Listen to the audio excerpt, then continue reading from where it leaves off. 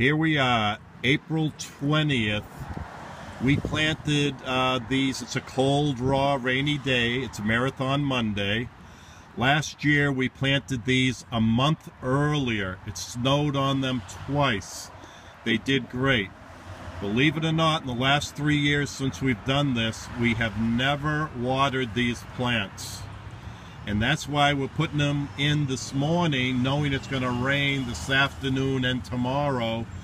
We will have so much moisture, these plants will follow it, and we'll never need to water these. So Wilson's busy here. We're planting these at 20-inch spacing. We prepared the soil, tilled in all the nutrients. You'll see them grow.